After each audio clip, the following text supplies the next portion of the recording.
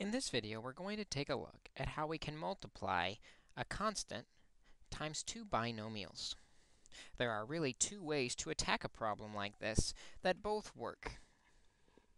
The way I prefer is to first multiply the binomials together, and then we'll multiply the number out front through the resulting expression. Here, we're multiplying 3 times 2x minus 4 times x plus 5. I'll start by multiplying out the binomials first, keeping the 3 in front of the resulting expression. I'll go ahead and use FOIL to multiply these. 2x times x is 2x squared. 2x times 5 is 10x.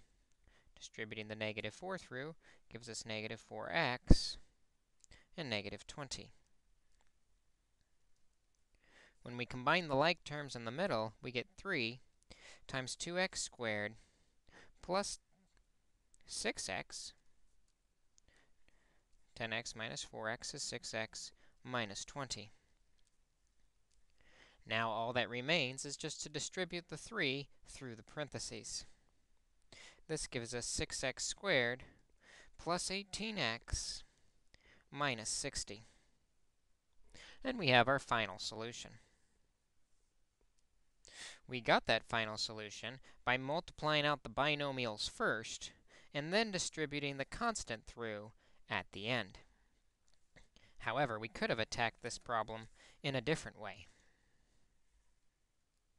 We could have attacked this problem by distributing the 3 first. As we do, the 3 will only distribute into the first set of parentheses. 3 times 2x is 6x, and 3 times negative 4 is negative 12. The second parentheses must stay the same. Now we can multiply together the resulting binomials by using the distributing method, or foiling, or any other multiplying method. Let's FOIL. 6x times x is 6x squared. 6x times 5 is 30x. Negative 12 times 5 is negative 12x. And negative 12 times x is negative 12x. And negative 12 times 5 is negative 60.